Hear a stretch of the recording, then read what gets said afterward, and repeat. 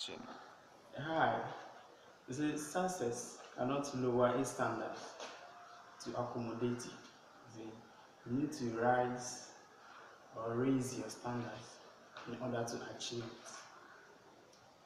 You realize that God provides food for all birds, but not in the nest. Okay, so you have to rise and face your challenges in order to overcome your fears. It's a one way of overcoming mathematical fear is to ensure that you watch Afromatch Solutions. Okay, subscribe to the channel, my company.ms. Yeah, so you will just subscribe, give you more insights into your course.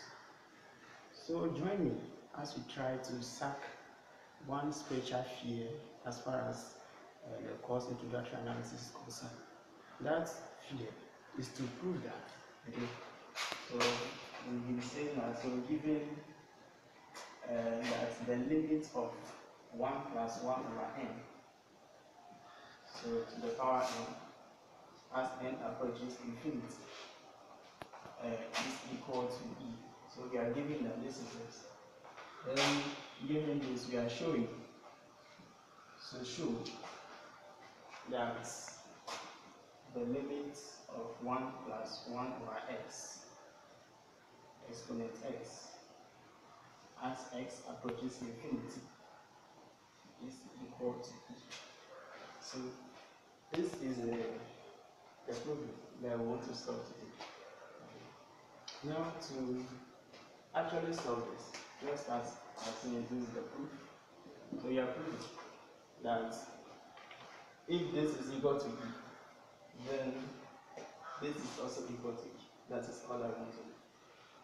And we want to do that by imposing certain conditions.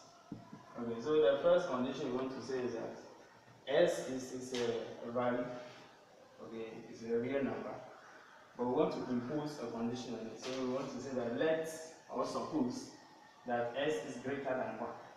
Now we are doing that purposely because if s is 1, then we realize that this place will give us 1, so we are having 2 to the power x.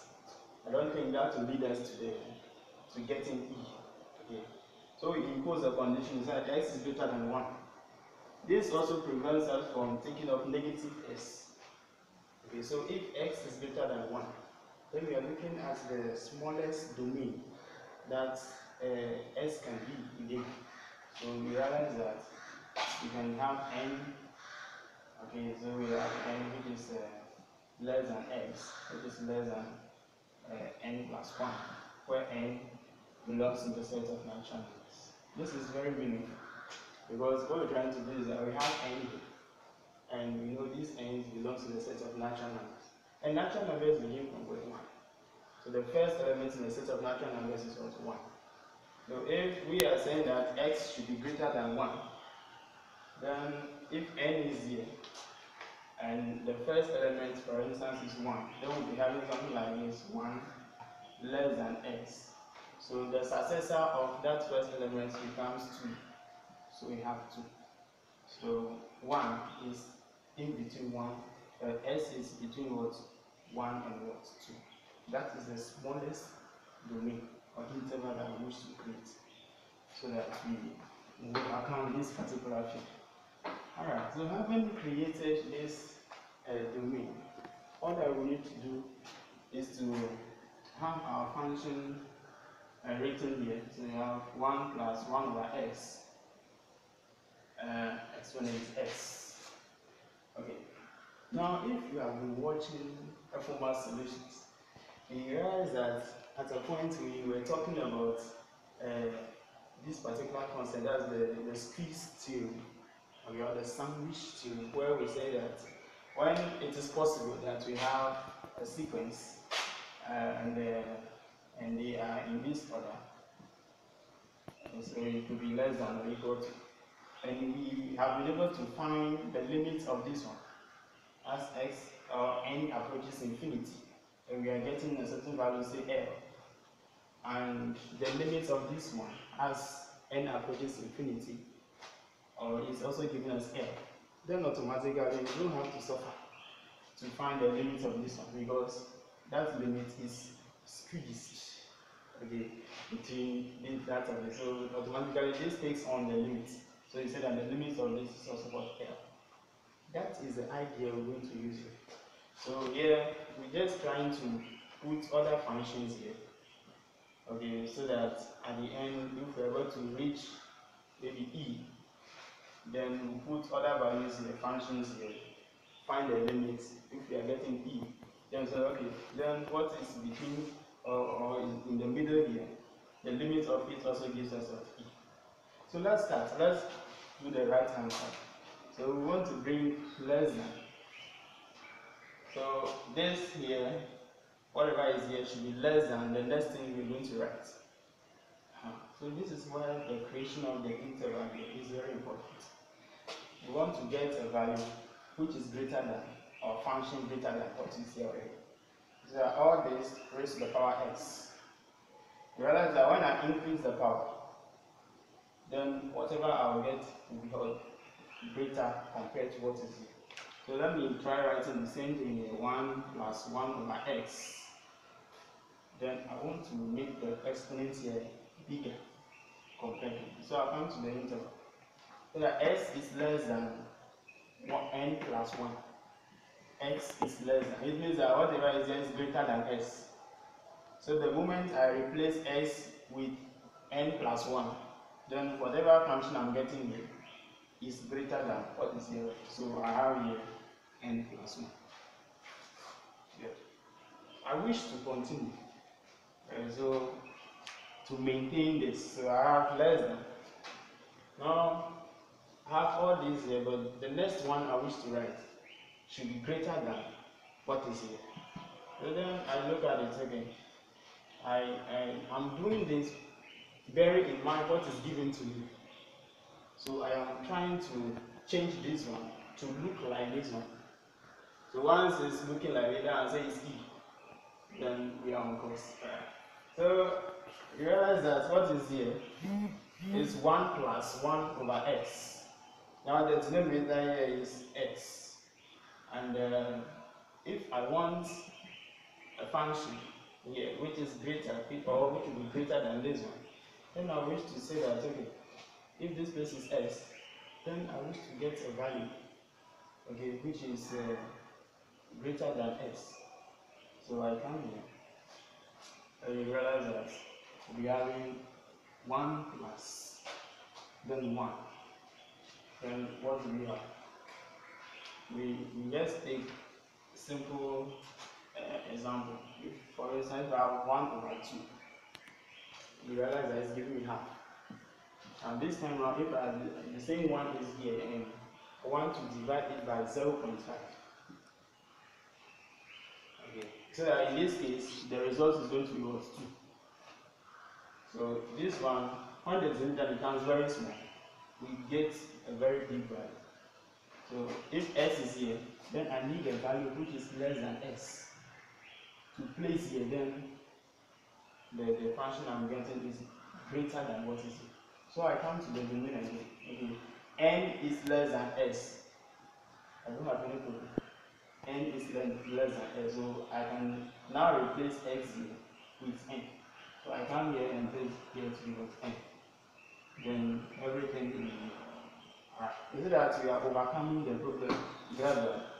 Now, at this point, I don't intend to move on again because I have been successful in changing everything from x to n. What I need to do now is to find the limit of this one. So let me find the limit of 1 plus 1 over n. And let's see what will happen as n gets closer to infinity. Okay, so for this aspect, realize that this will be equal to.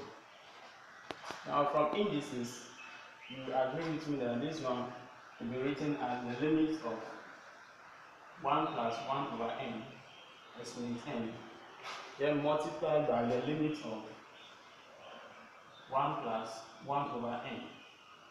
Because this one, when this and this multiply, then the powers can be added. Now, as n approaches infinity, Now, as n approaches infinity, there is a certain limit.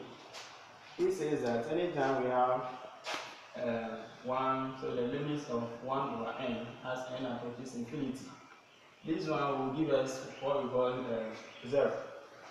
That's the limit. So using that here, so that this place becomes 0. 0 plus 1 gives us what? 1. Now look at this one here.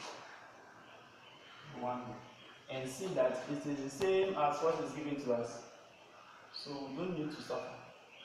But only to say that what is here is e. So if this is e, then we multiply it by 1 here, and we are getting here to what? E. So for this particular sequence of function we have, to the right of it, we have been able to show that what is here, we are getting e. Now let's try and create some at the left, so I can see what happens. So I want to maintain this sign, so I bring less than. It means what I'm writing here is going to be less than this one. So let's see, what should I change so that what is going to be written here becomes less than what is here? Let's start from this. So we have 1 plus 1 over something with the exponent x. Here is x, but I want something which is less than this. So if this is x, then you realize that I need to bring in a very big value for x. So if the x value here becomes big, then it reduces the sequence or the function we are getting hereafter. So I come here looking for something that is greater than x. So you see that x here, we have been told is less than n plus 1. It means n plus 1 is greater than this. So I can put here n plus 1. So that gradually we are changing this one from x to n. So let's say less than. So what I'm going to write here will be less than this. So look at the power. If this power is x, then I'm looking at a power which is less than s. So if this is 3 for instance, then the next one I'm going to write should be power 2, which is less than this x. So I look through what is less than x, n. N is less than s, so I come here and say that okay, this is 1 plus 1 over n plus 1 over n. See that here, everything now is in what? N. So just as we've done here, we'll find the limit of this. If it is equal to e, then voila, it means that the limit of this one is also e. Alright. So let's see. The limit of 1 plus 1 over n plus 1 is limit n. Alright. Now the only difficulty you may think you have is if when you compare this one with this. So that here is n, and you're having e. Then here is n plus 1 and n. So there is a little difficulty. So it's no problem. What you can do is to say that you should let n be equal to n plus 1. So if n equals n plus 1, then we can find the value of n. So it means that n will be equal to m minus 1. So any place that we see n, we are going to write m minus 1. That means that whatever you have here now becomes the limit of 1 plus 1 over n. Right? Then n here we have found it to be m minus 1. So here m minus 1 as m approaches infinity. Alright, let's go and buy some space here and finish off our lesson. So from there we'll say that we're going to have the limit of, alright, so we can write everything there as 1 plus 1 over n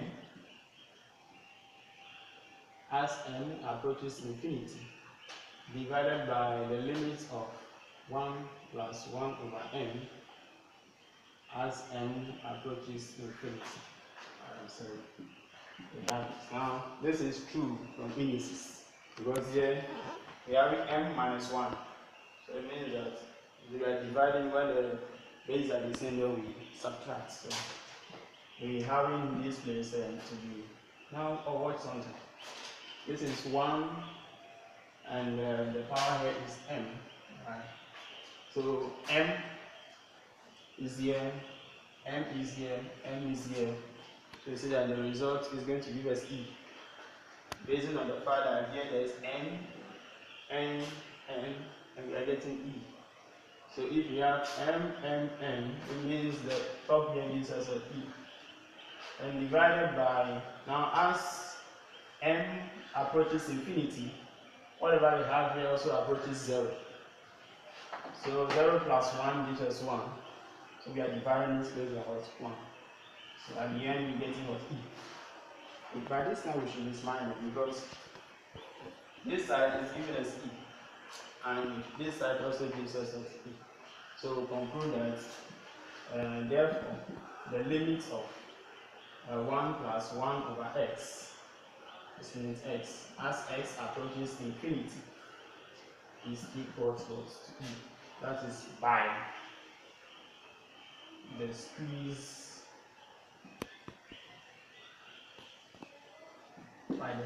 theory. Alright. Yes. Okay, so thanks very much for watching this particular video. You may want interesting questions and suggestions to be looked at. So do your best and subscribe to the channel, and you will be engaging in very meaningful mathematical discussions. Thank you very much.